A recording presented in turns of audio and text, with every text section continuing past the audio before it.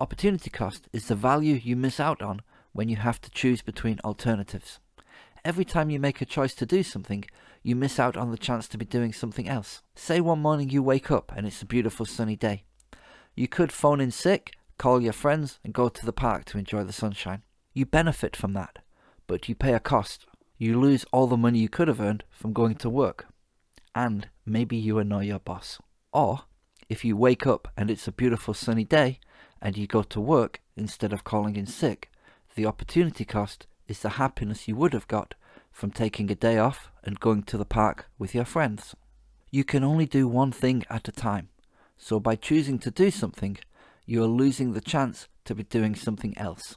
The opportunity cost is the value of the next best option, because you can reduce a difficult choice between many choices down to a simple choice between two things, option X versus the next best alternative out of all the choices on offer.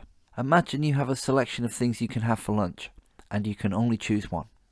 A cheeseburger, a salad, soup, a sandwich, a pizza, and you choose the cheeseburger. Then identify which you like best out of all the other choices. For me, that would be a pizza.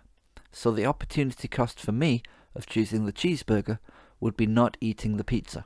Choosing the cheeseburger would only be a good choice if the pleasure that you got from eating a cheeseburger was greater than the suffering you experienced from not eating the pizza. Opportunity cost is one of the basic principles in economics, and it can apply at all levels, to an individual, to a family, to a company or organization, and to a country or a society. A company can invest money in buying new equipment, or it can hire new staff.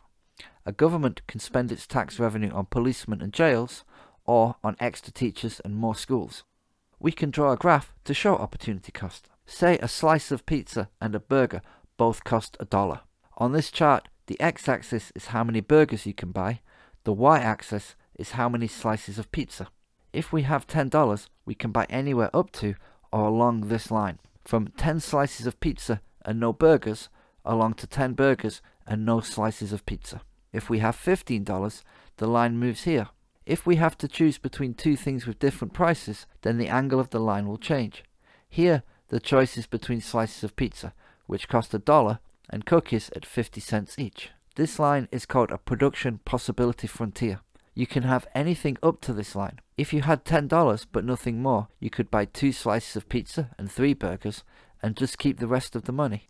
The line of a production possibility frontier does not have to be straight. This man lives on an island where he can collect bananas or catch fish. Here we can see he must give up 5 bananas if he wants to get 10 extra fish. But this graph presumes it takes him the same amount of time to harvest each banana or catch each fish. In reality though, as he gathers more bananas, he has to climb higher and higher each time to collect one. And as he catches more fish, he has to take his boat further and further out to sea each time. In that case, the production possibility frontier changes when the opportunity cost changes, and we get a curved line.